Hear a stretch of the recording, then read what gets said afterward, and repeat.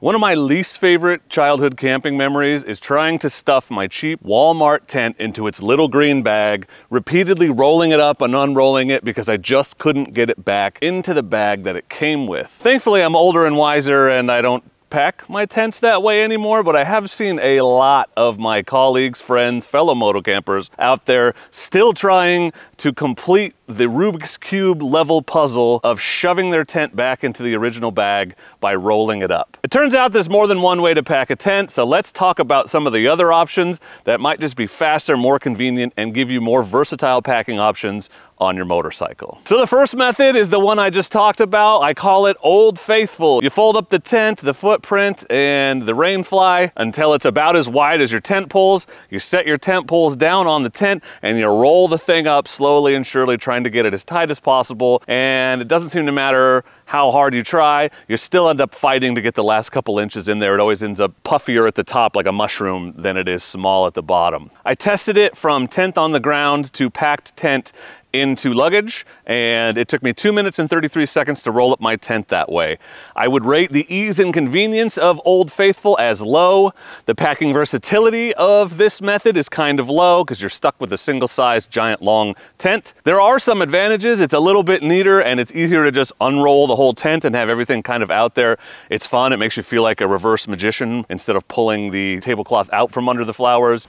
And the flowers are still standing. You are shoving it back under there. Disadvantages, a big one is apparently if you roll your tent or fold your tent the same way every time, it can cause increased wear because the same places get rolled and folded over and over, which eventually will wear them out and make your tent get holes faster. And it doesn't matter if you're using it or not, because the longer it sits in the bag fold up like that, it creates that same tension. So supposedly that can cause premature wear to your tent. Your mileage may vary on that, but it is a concern. Another disadvantage is the tent is as large as possible. It is the full-size tent, giant loaf of bread size, and you got to find a way to get it into your luggage. Option 2 is a little bit faster, and that is rather than trying to roll the tent up, you put the tent poles into the bag and then you stuff the tent into the bag around it. I always stuff my tent in the same order. It's always rain fly, then tent, then footprint, so that they come out in the opposite order as I'm setting it up. So I tested that method of stuffing the things 3 individually with the poles inside the bag, and that took me 1:39. But you can see in the video that it also took me probably an extra 10 seconds to get the bag closed because for some reason I didn't get the stakes in there very well. I don't know, I suck. So it's around 1:30, 1:39. The ease and convenience of this is higher because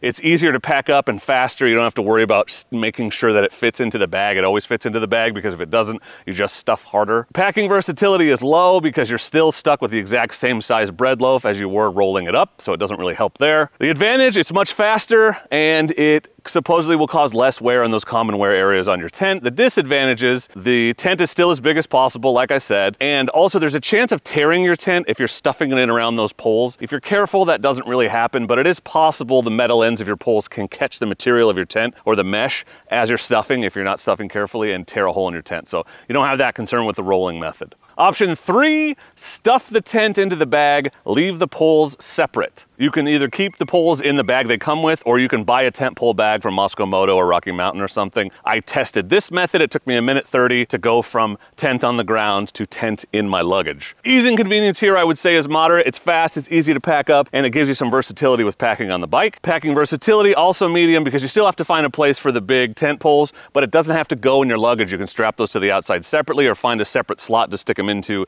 that maybe the whole bread loaf wouldn't fit. The tent itself can be shorter than the poles. You're not limited by that 12-inch or whatever pole section, and the tent is still protected in the sack. There's also less chance there of tearing your tent on the poles when you're packing it up because they're separate. Disadvantage here is there's a chance of leaving your poles behind. I can't tell you how many times I've been at a rally and someone's been like, oh crap, I brought my tent but not my poles. It just increases those chances. I don't know why it's so common, but it is. And you have to find separate places for each component rather than just having everything in one place. And the fourth option, this is the one I had thought about the least, but similar to the 3 sleeping bag packing methods, which we shared in an earlier video, which I'll link for you. The third one is no bag at all. So the poles are separate. You take the tent itself, footprint, inner tent, outer tent, and just shove it directly into your bag.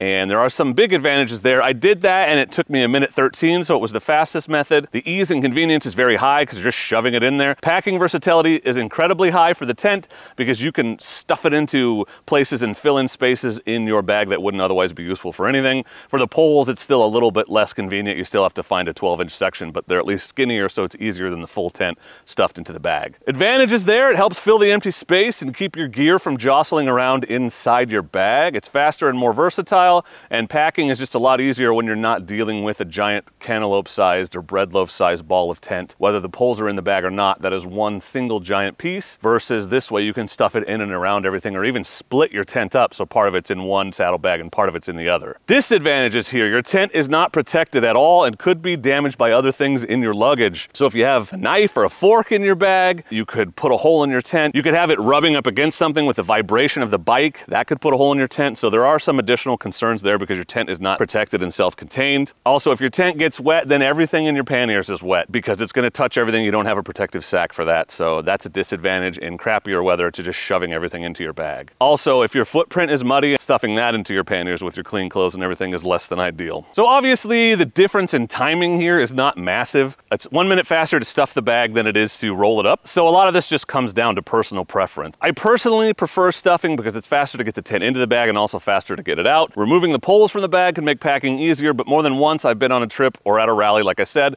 where someone left their poles at home. So I like to keep them together where I can, but that kind of depends on what luggage I'm using. It's up to you how you want to deal with your own tent on your motorcycle, but at least now you know there are other options that don't require you to roll your tent up tighter than it came from the factory originally. I don't understand why it's so easy to stuff a tent into a bag, but rolling it up, forget about it. And I have a bonus packing tip for you, an answer to a frequently asked question. What do you do if your tent is wet, if you're packing up your tent wet? A couple options for you there. I just stuff everything in the tent bag and accept that it's gonna get wet, except I leave the footprint out, especially if it's nasty muddy.